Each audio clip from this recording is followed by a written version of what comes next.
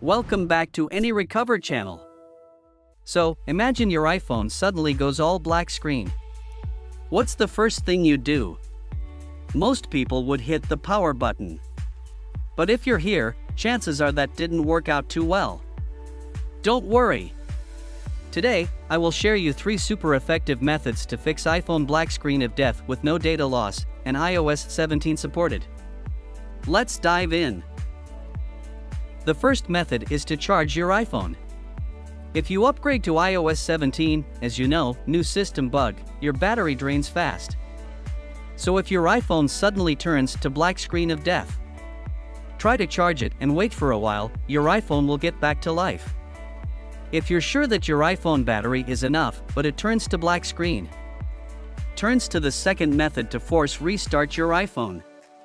For an iPhone 8 or a newer model, just quickly tap the volume up and volume down buttons, and then press and hold the side button until you see the Apple logo. But if you still fail, you should consider using an iOS system repair tool to fix iOS 17 system issue, as black screen of death usually has something to do with the iOS system problem. The tool I'll use in today's video is called AnyRecover, which can fix more than 150 iOS system problems without any data loss. Like being stuck in recovery mode, SOS mode, or iOS preparing update, etc. Check in the description to get this tool on your PC or Mac, it always works.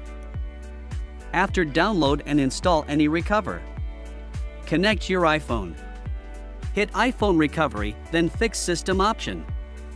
Then you'll need to manually enter recovery mode. Now, your iPhone is on restore screen. Next, hit standard mode, and it will detect your system version.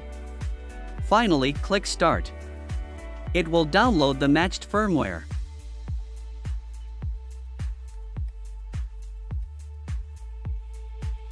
Then click start to fix. It will take some moments. Please keep connecting between your device and PC.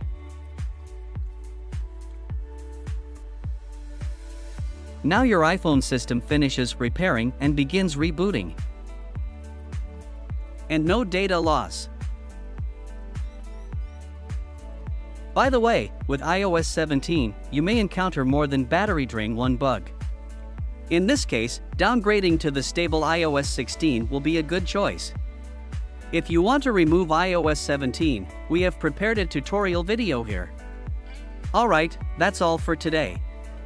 If this video helps, don't forget to drop a like, and make sure to subscribe to our channel. Bye!